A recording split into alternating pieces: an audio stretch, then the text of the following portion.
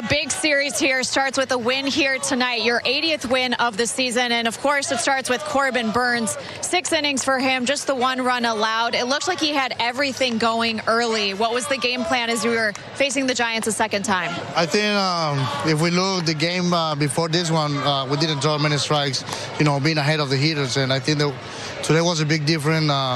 He was ahead almost every time. And if he was in the second pitch, he was ahead. So I think that was a big difference on the day before. And once again, we're talking about Corbin. He is not just he can be. So you guys were expecting to face Johnny Cueto. He was scratched. You ended up seeing a lefty in Jose Alvarez, and you saw 7 total pitchers tonight from San Francisco. How did that change the approach offensively, Omar?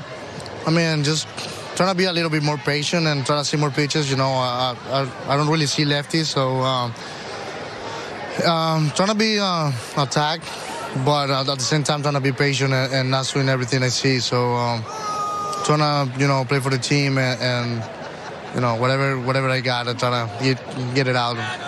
80th win of the season. You do it against another first-place team, the team that has the best record in the major leagues. What do you guys have in front of you with the challenge and the opportunity to prove what kind of team you are this series?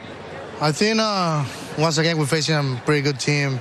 We got to give it credit because they've been playing a really good baseball. So we just got to play like we did today, trying to be clean on the defense side and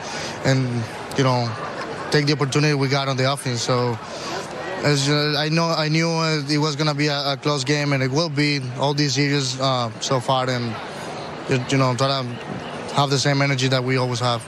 All right, thanks, Omar, for the time. All-star catcher Omar Narváez, another great game behind the plate tonight for Corbin Burnes and the rest of that Brewers bullpen.